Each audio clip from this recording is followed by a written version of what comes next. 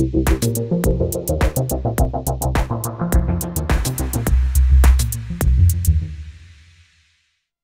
I'm Bruce Aisher, and in this video we're going to look at MIDI part editing in Cubase. You can see here that we've got 3 different MIDI based tracks. These are instrument tracks in Cubase that contain MIDI information, and they are triggering 3 different instruments. Just a quick tour of these. Chord stabs, bass line, and a rhythmic backing there. Now, you can see that at the moment this one takes up 1 bar, and there's actually 2 copies of it, 2 versions of it. And then there's this one here and this one here, which are 2 bars in length.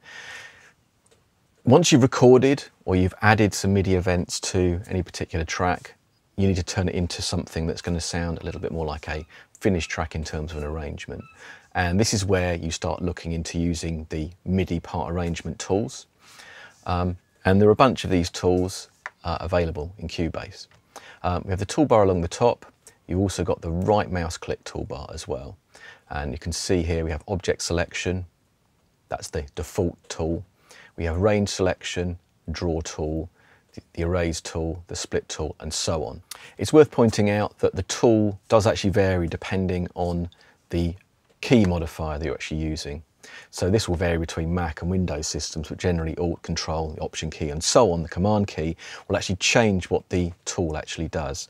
So in this case, you can see if I press the Alt key on this keyboard, it starts to change the actual usage of the tool, and it matches up with the different types of tool available here. So I can do things like splitting events and so on. Also, if I want to press the Alt key and I select an event and use the Alt key and then drag it over, you can see it makes a copy of that particular event, that particular part. And I can actually map out the arrangement of my track by copying parts over. Equally, I can use the left mouse button, click on it, and actually use this range, this selection tool here, and actually grab a whole load and actually move them in one go. As before, I can actually undo this. I'm pressing the Control Z key there. Equally, we can go into the menu and actually look at the undo duplicate and actually undo the function there. If you want a more elaborate list of what you've actually done to undo that, you can actually click on the history button here, and that will give you a full list, all the different options available in terms of undoing many steps. So with my loop going, I've got a 2-bar loop. I want to perhaps flesh out initially into something that makes a little bit more sense. So we're talking very often in terms of 8-bar, 16-bar, 32-bar sections and things like that. So what I'm going to do is I'm actually going to choose all of these events here, and I'm going to press the Alt key and I'm going to copy them over. And I'm making multiple copies of it. Let's move the loop locator here. I can drag it on the toolbar there, but also you'll see at the bottom here, actually type in the number. So if I wanted to actually loop just over to this point here, I'd type in a 5, I'd double click and I'd tap on 5 there. Let's set it back to 9 again. So we've got this loop. I press play.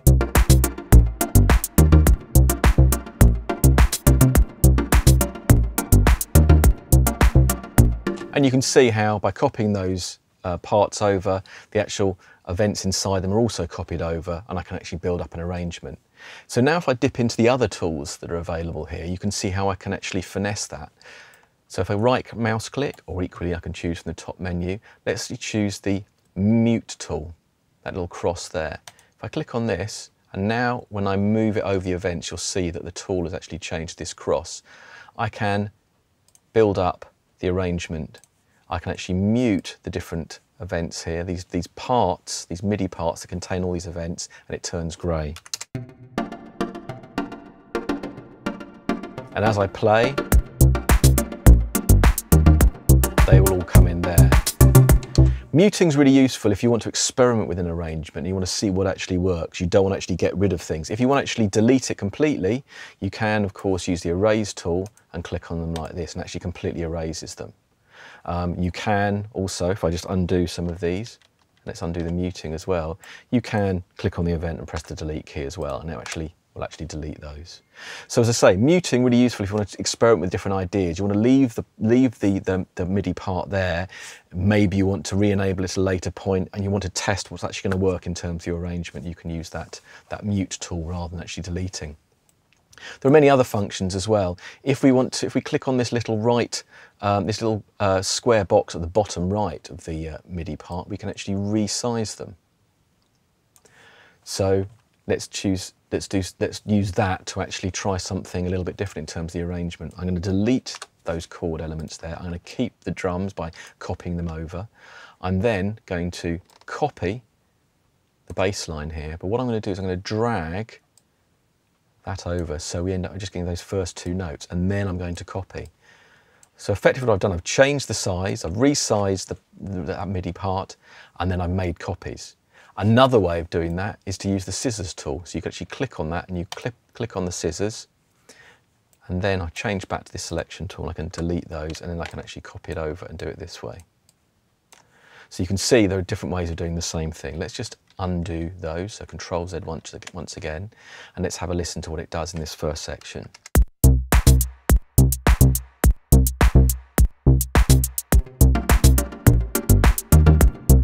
So you can see how you're actually changing what's going on. You're actually, in fact, changing the sound of things without having to dive into that actual MIDI part itself. I'm just selecting that first couple of beats of it, and that works quite nicely.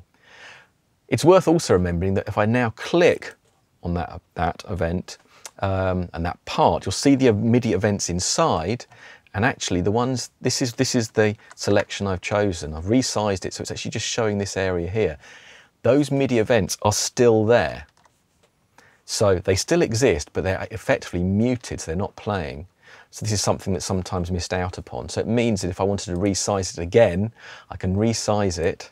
If I delete that second one, and if I then resize it, you'll notice that it brings those notes back in again. So they're never really lost.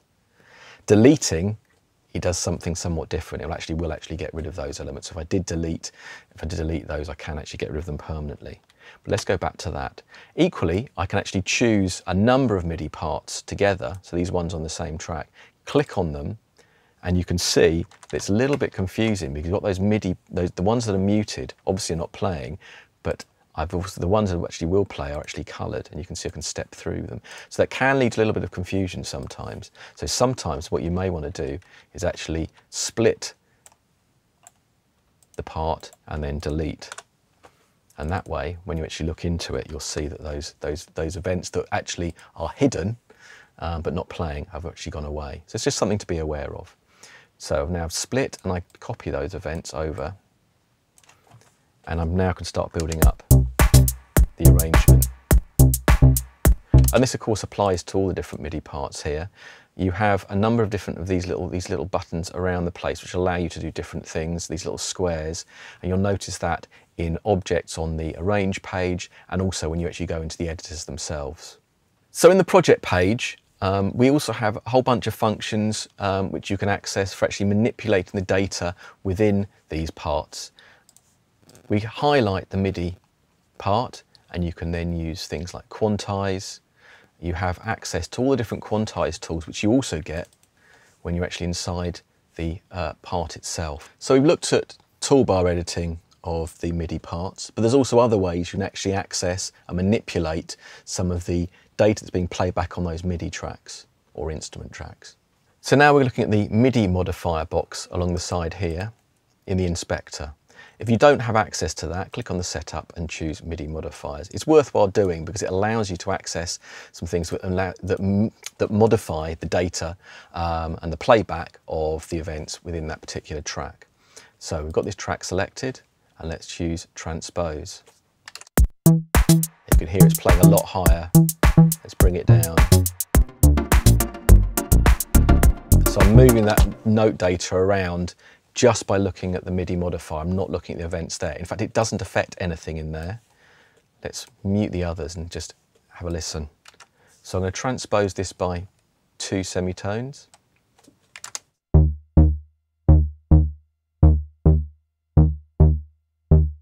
There we go. Now, of course, it doesn't necessarily fit with those chords, so I'm going to transpose those by 2 as well. Now we can access this transposition and we can transpose notes within the main window here, but it's separate to this MIDI modifiers box. If I want to make sure that that is hard encoded in effect, I change all the events in here permanently. What I then need to do is need to go into the MIDI menu, and I need to do freeze MIDI modifiers. And what that will do is actually move those events permanently. And you can see them suddenly shift up there. So now we have them permanently like that, and it resets the transpose on the left-hand side here. There are many other tools. We can actually manipulate things like velocity. We can actually randomize different aspects of the playback. We can randomize position, pitch, velocity, and length of notes. You can use that for semi-humanizing parts, adding a little bit of variation in there. You can limit the range of different things, velocity and also notes. So it suddenly reduces the range of notes. You can do lots of things to manipulate that note playback. More advanced stuff will be found in the logical editor. And there's a whole bunch of logical presets that do a whole load of interesting things on the underlying data. But that is something that actually takes quite a lot of playing around with. You can look at the presets to get you started, and some of them are very, very useful, but you can also add your own rules and things like that, which really lead to some very interesting places in creative terms. Or it allows you to set up functions which are certain standardized ways that you might want to process MIDI parts. Let's have another look at some of these MIDI modifiers. So I'm going to solo this part here. And we've looked at transpose already. So let's look at randomization. Let's choose pitch. I'm choosing a very big range. And you can hear here how it's randomizing the notes within a particular range. If I limited it to just -1 or just -1 and +1 semitones, it will randomize, but only within a very limited range.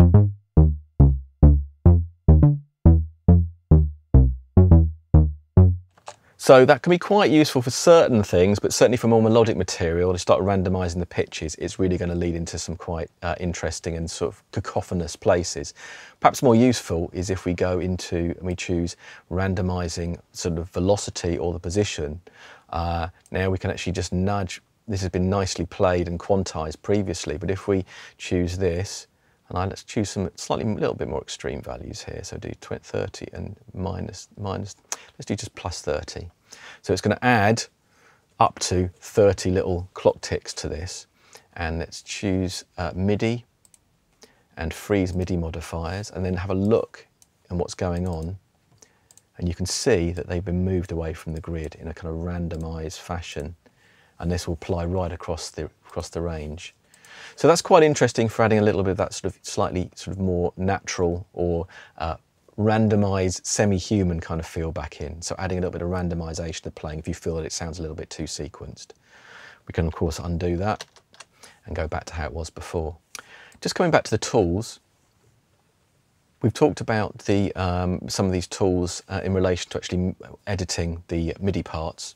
And we've obviously mentioned muting and things like that, and splitting and so on. Something worth adding to that is if I want to rejoin these parts together, I can then use the glue tool available here. I select the parts and glue. If I really wanted to, I could select a whole bunch of parts and then press glue.